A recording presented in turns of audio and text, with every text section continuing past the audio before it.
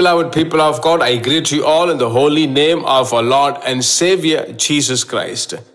Especially, Jesus meets YouTube families, GPS Robinson Facebook families who are enrolled there. I praise God for each and every one. Every day early in the morning, we are bringing the word of God from the Lord.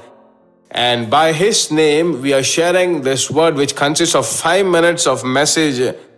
We produce it and we are so glad in bringing this video to your houses. And thank God for the grace-filled days that God has given to us. Same like that, I stand as one of your family member here. You know, the Jesus Meets family is a big family and you are a member of this family, and I praise God for that. You know, what's the word that God wants to give you today is from 1 Corinthians chapter 3 and verses 16. Children of God, do you not know that you are the temple of God and that the Spirit of God dwells in you?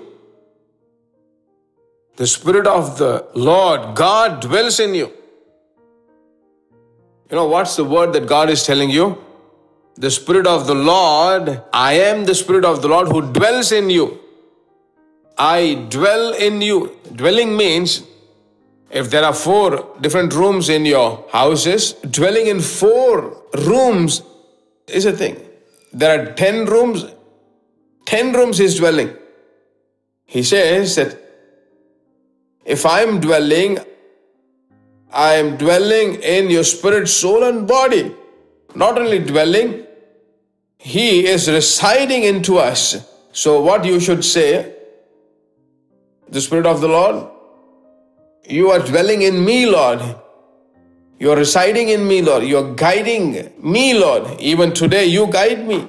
When David says, He leads me into green pastures and takes me to the still waters. Same like that. Lord, create still situations. The problems that I have in my mind, in my family, it should not overtake me. Lord, you are in me. You are dwelling into me. You will guide me. You will take care of me. This is the confession that you must have. Just ask God for the grace, and His grace will guide you. If God wills, when you end this day, when you go to the bed, the Spirit of the Lord who dwells in you will do miraculous works through you and in you, and He will dwell in you and He'll be your Lord. That's what when 2 Corinthians 6 verses 16 says, I will dwell in them and walk among them. I will be their God and they shall be my people. What a great blessing it is. This is the prophetic word of this day. So don't lose your heart. Don't be discouraged. Don't think that God forgot me. No, He never forgets you.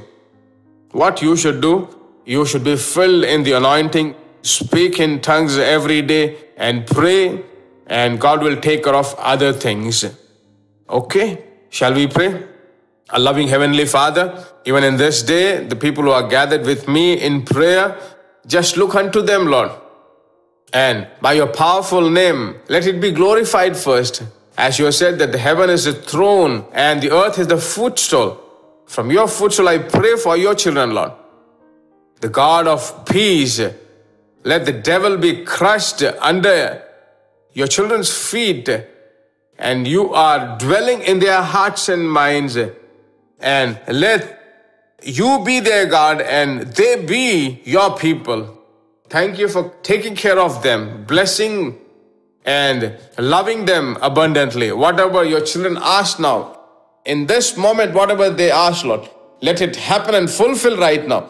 In the name of Jesus, I pray. Amen. Yes, my dear beloved people of God, you have received the answers of your prayer. Just thank Him for whatever He has done to you.